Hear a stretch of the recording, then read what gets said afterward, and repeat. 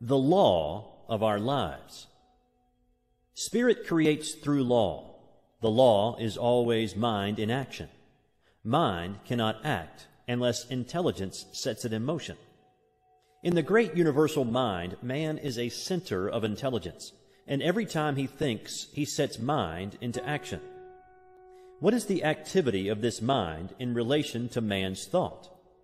It has to be one of mental correspondence. That is, mind has to reflect whatever thought it casts into it.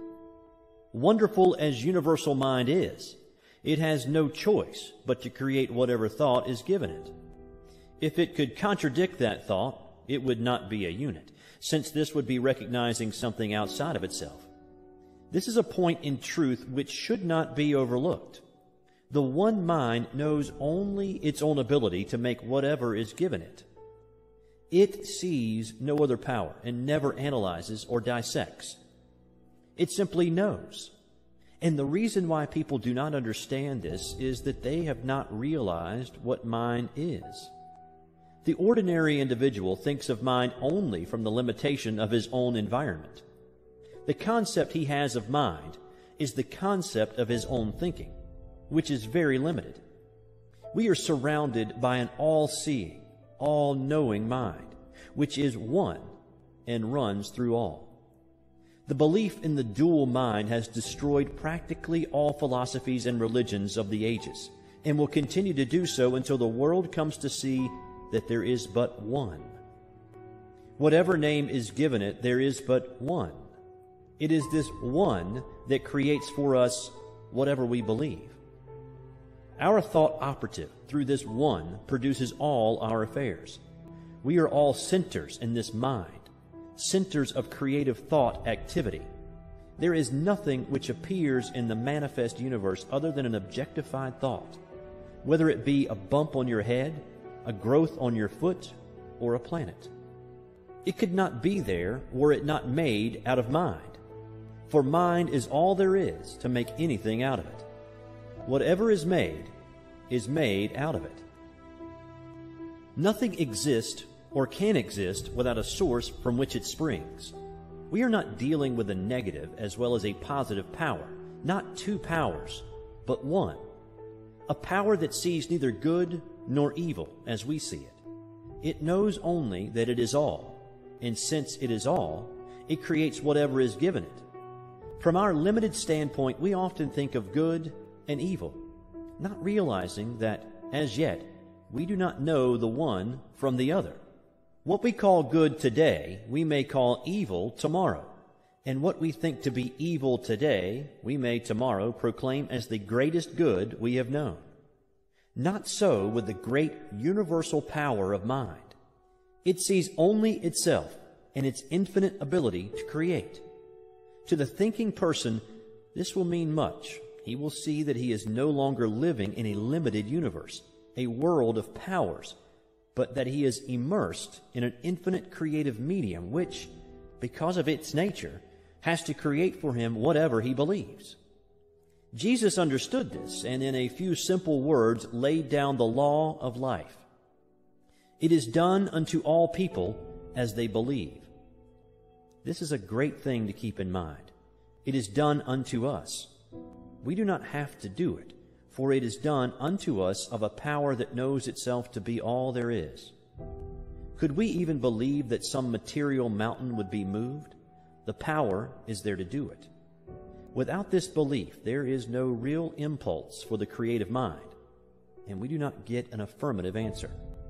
We must realize more clearly that this great power has to operate through us. Man's part.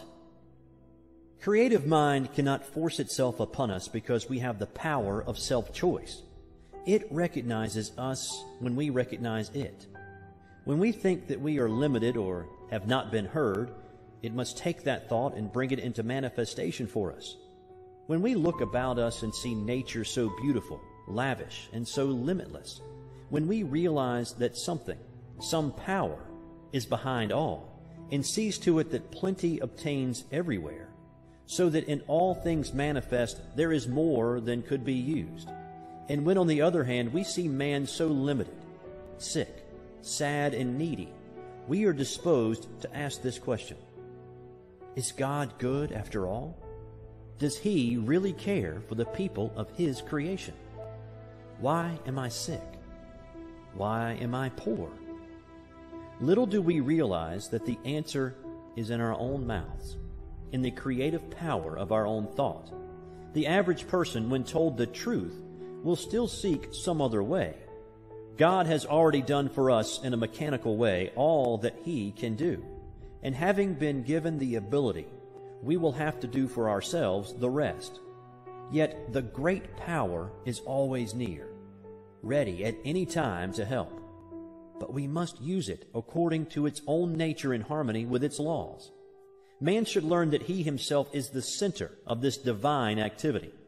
Realizing this, he must seek more and more to utilize his own divine nature, and by so doing he will come fully under the protection of the great laws that govern all life, manifest and unmanifest.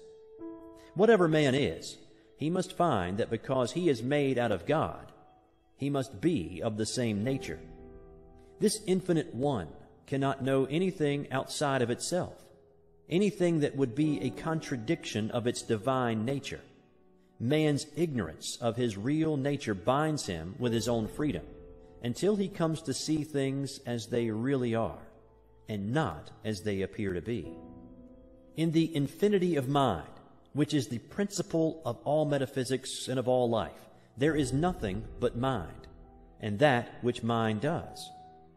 That is all there is in the universe. That is all there ever was or ever will be.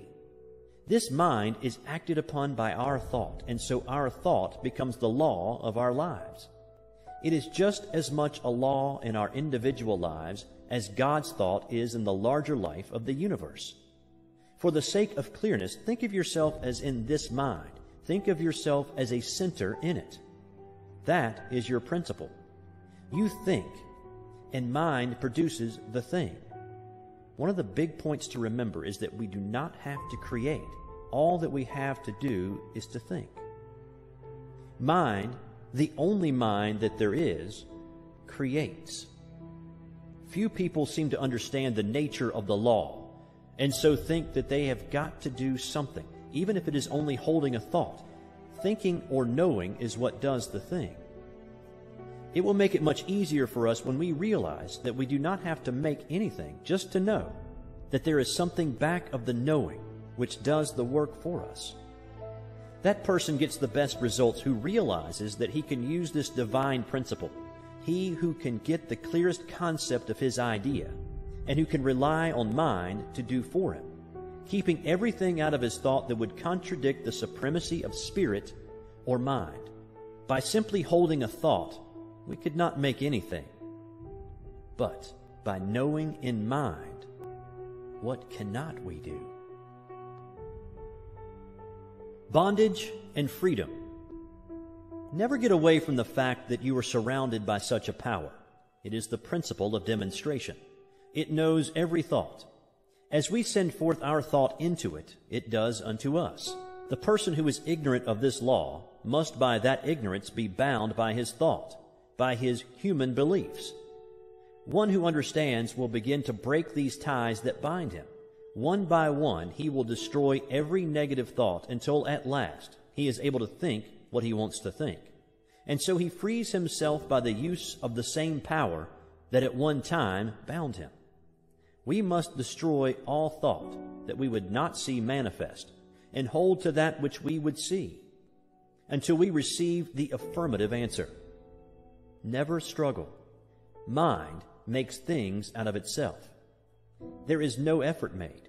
Don't think that there is so much to be overcome. Have only a calm sense of perfect peace as you realize that God is all, and that you are using the perfect law, and that nothing can hinder it from working for you. Many people are learning to do this, and no one has yet failed to demonstrate who has been steadfast, using the law in a consistent and persistent trust.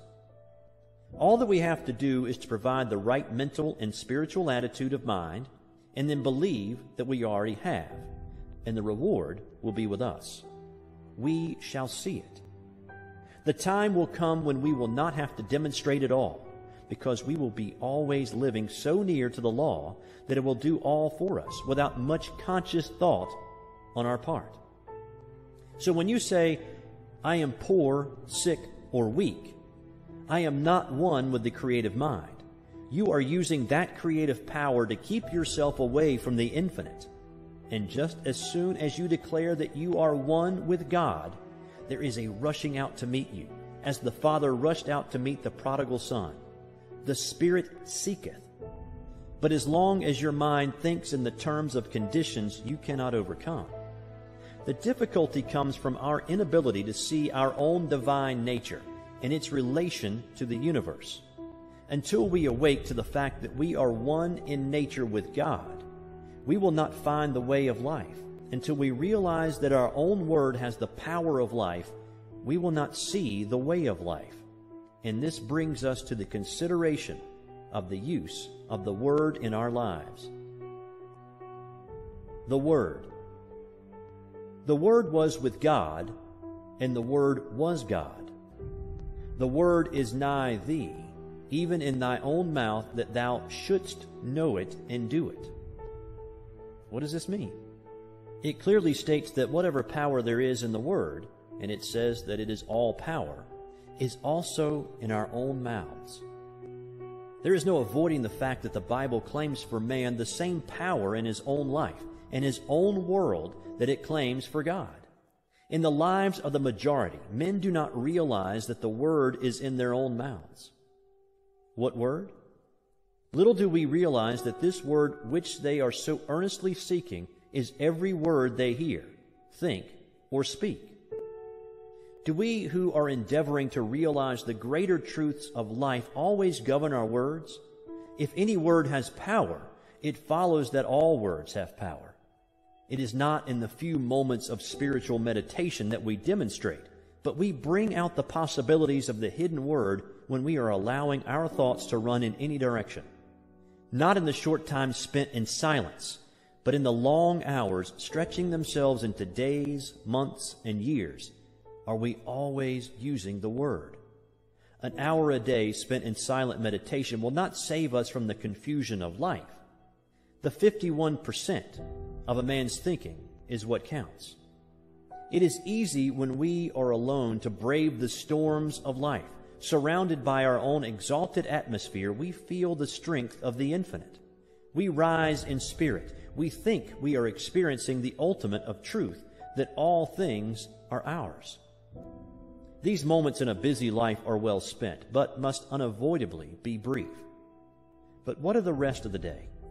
What of the busy streets, of the marketplace, and of all the daily contact with life? Do we then obtain? Do we keep on in the same even way? Or do we fall before the outer confusion of our surroundings? We are still creating the Word and setting it afloat in the great ethers of life.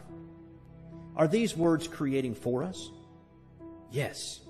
How necessary, then, to keep the independence of the solitude. How seldom we do this. Few people indeed in the day in which we live are well poised.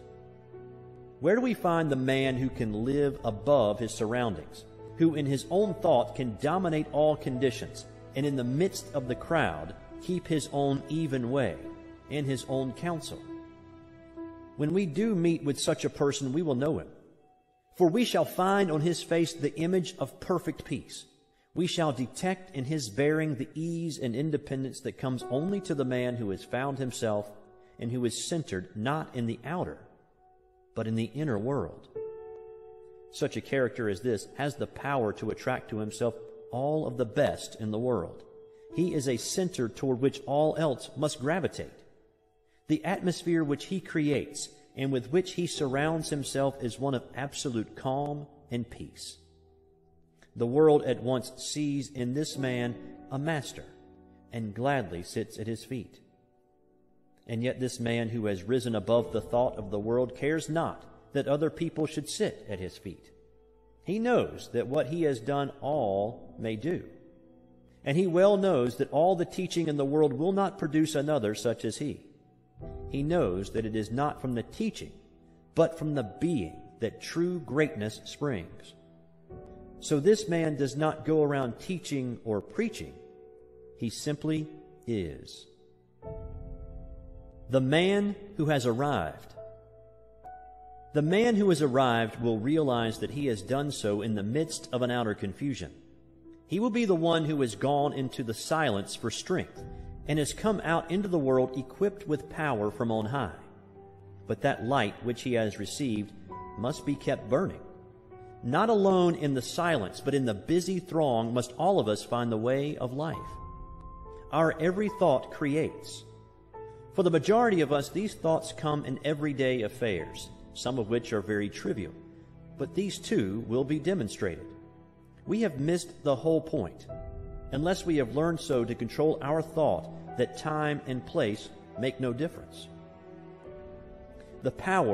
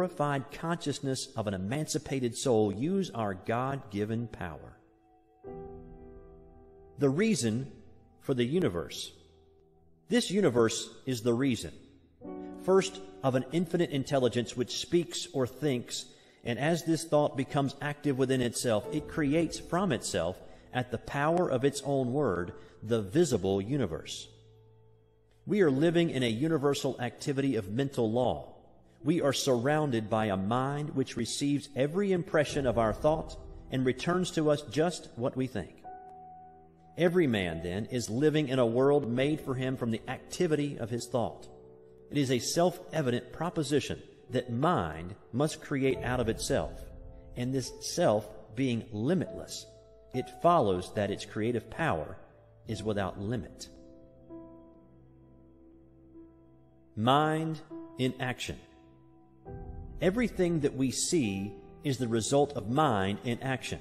We all have a body, and we have what is called a physical environment. We could have neither if it were not for the mind. The law implanted within us is that we need nothing except ourselves and this all-wise creative mind to make anything, and that just so far as we depend upon any condition, past, present, or future, or upon any individual, we are creating chaos, because we are dealing with conditions and not with causes. Every living soul is a law unto himself, but of this great truth few people are conscious. It seems difficult for the race, which feels itself to be so limited, to comprehend the fact that there is a power that makes things directly out of itself, by simply becoming the thing that it makes, and it does this by self-knowing. But we will not demonstrate until we see at least some of this, the greatest truth about life. We should realize that we are dealing with the principle that is scientifically correct. It will never fail us at any time, but is eternally present. We can approach the infinite mind with a depth of thought and understanding, knowing that it will respond, knowing that we are dealing with reality. Jesus, who saw this very dearly, laid down the whole law of life in a few simple words. It is done unto you as you believe. We do not have to do it. It is done unto us. It is done by a power that is all. Could we believe that a material mountain would be moved? It would be done unto us. But unless we do believe, there is no impulse for the creative power, and we do not receive. Life externalizes at the level of our thought.